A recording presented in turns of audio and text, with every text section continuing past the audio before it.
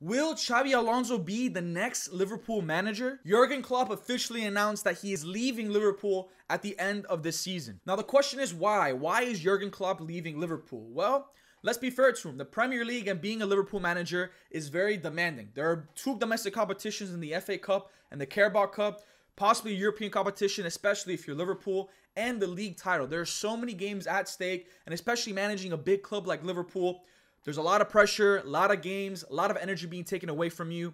It makes sense why he's saying that he's running out of energy. I don't know where his next venture would be. I think what makes the most sense is definitely maybe a national team job.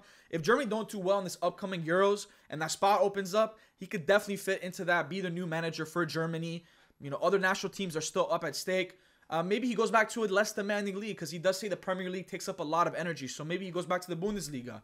Maybe he goes back to the Serie A. Maybe MLS. I mean, who knows? And now the next question. Who is going to be Liverpool's next manager? I mean, the most popular candidate is probably Xabi Alonso. I mean, what he's doing at Bayern Leverkusen is unspoken of. I mean, let's be real here. Bayern Munich dominate that league. They've won the last 8 titles. They're basically unstoppable.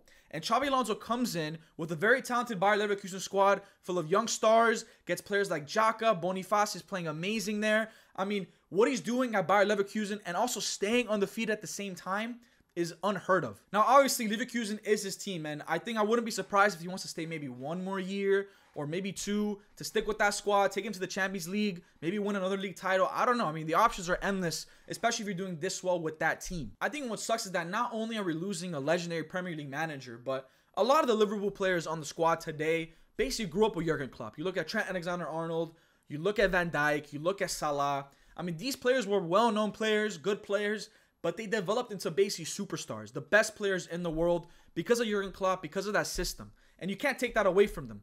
And now, as he's leaving, it's basically like a father leaving a family at this point. I mean, it's actually crazy. So now they need to find a brand new father figure to help these new youngsters coming in, like Endo, like Szoboszlai, come in, develop, be new superstars.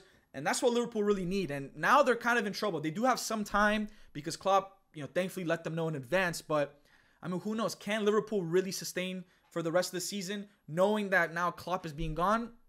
We'll see.